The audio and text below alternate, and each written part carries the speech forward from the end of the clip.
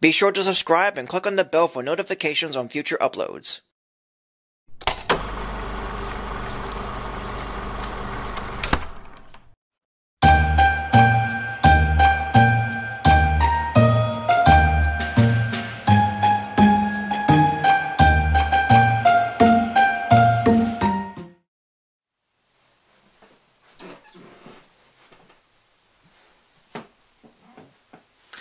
Hello everyone, Sullivan Bard here, or you can call me Sully.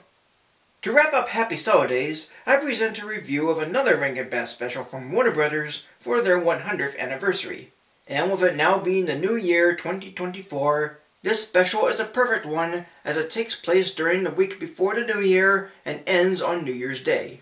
And my thoughts on it are fine, yet all over the place. Originally aired on ABC on December 10th, 1976, it's Rudolph's Shiny New Year.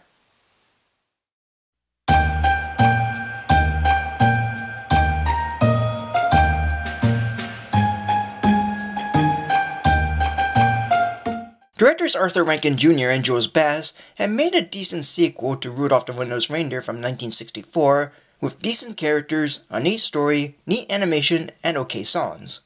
After saving Christmas by guiding Santa's sleigh, Rudolph the Red-Nosed Reindeer is told by Santa Claus, from Father Time, that the baby New Year named Happy is missing, and Rudolph has 6 days to find Happy so the New Year can start. Rudolph learns from Father Time that Happy actually left due to people laughing at him for having big ears. Yet Rudolph's told that Happy went to the archipelagos of last year, where an old year retires to an island and their time stands still there. So Rudolph travels to the archipelagos to find out that every time Happy visited an island, the folks laugh at his big ears and he leaves.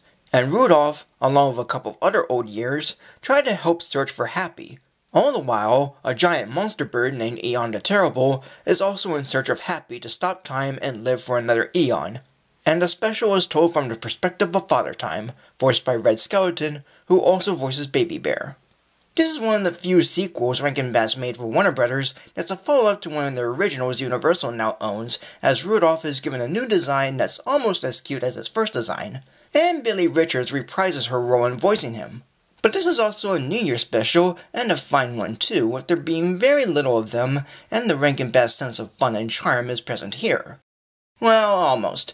Not to say it's all bad or forgettable, but given how I put it on my list of favorite Rankin Bass Christmas specials, I would have put it lower as I don't have too strong of a feeling for it now, as there's quite a bit happening in the story, and the songs, despite being written by Johnny Marks, who also did the songs in Rudolph the Red-Nosed Reindeer, and while being okay, aren't as memorable, with Maybe It's Raining Sunshine, Turn Back a Year, the 4th of July Parade, and Have a Happy New Year being exceptions. But what I like in it still works. All the side characters have good voices and personalities, like the old years as characters, with 1776, or Sev, being Benjamin Franklin, and his year being nothing but the 4th of July, 1 million BC, or OM, short for 1 million, as a caveman makes sense in a cartoony way, given his island is where dinosaurs live. The year 1023 is not only a long-bearded knight, but has characters from fairy tales and nursery rhymes. Father Time's helpers are simple designs with clocks on their bodies, like General Ticker as a soldier, 5:15 as a camel, and Big Ben as a whale. And I like how Papa Bear says that Happy likes eating porridges, indicating that the bear family doesn't like eating porridges that much. Though I do wonder what happened to Goldilocks here or where she is. The humor is fine enough, as well as a couple of puns. Rudolph has a few moments I found to be cute, and Father Time's song has a unique presentation of how a year grows if it was human. The song Rudolph the Red-Nosed Reindeer is in the special, and is presented in a cute hand-drawn animation, with a Santa Claus design that looks more like the one from 'Twas the Night Before Christmas. And Santa here is the same puppet from The Year Without a Santa Claus, but is voiced by Paul Frees, which he also did in Frosty the Snowman.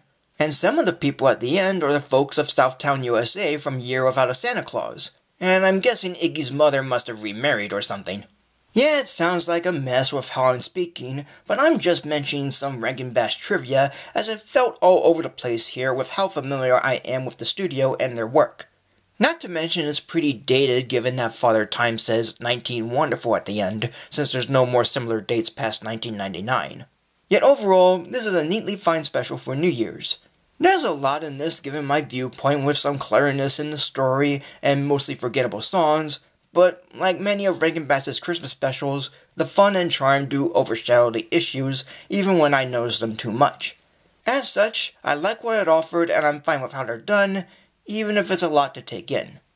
2.5 plus, or 3 Christmas Bugs Bunnies. And that is it for Happy Sulli-Days. So thank you for joining me. Like, comment, subscribe, follow me on Facebook or X, support me on Patreon, and tune in next time for a new video, and have a Happy New Year!